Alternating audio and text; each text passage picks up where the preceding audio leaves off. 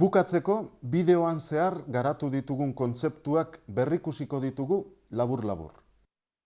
Ikusi dugu dagoeneko, 3 aktore modu egokian filmatzeko egin behar dugun lehenengo gauza, ekintzaren ardatza zehaztea dela, eta bigarrena, triangelua ezartzea. Kameraren kokagunea aurreratuz naiz atzeratuz, zenbakien kontrastea lor dezakegula ere ikusi dugu. Eta baita, aktoreetako bat pibot gisa erabiliz, irudi aukera berriak izango ditugula ere. Ikusi dugu ekintzaren ardatza lekuz alda daitekeela antzeztuko den eskenaren arabera. Era honetako eskena bat filmatzeko, kamera kanpoaldeko eta barrualdeko angelu kontrajarrietan jar dezakegu, edota aktoreetako bat pibote gisa erabili.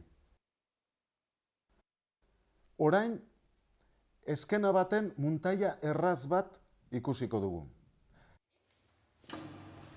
Kaixo. Nondik zatoz? Zinematik. Eta zer ikusi duzu? Robin Hood, lapurren errege. Bai, kontatu. Etxait asko gustatu. Lastima. Beno, beste batean izango da. Beno, lagunak, ikusi ditugu 3 aktoreren arteko elkarrizketa bat grabatzeko ditugun aukera guztiak.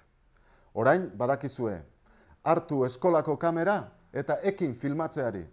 Aio!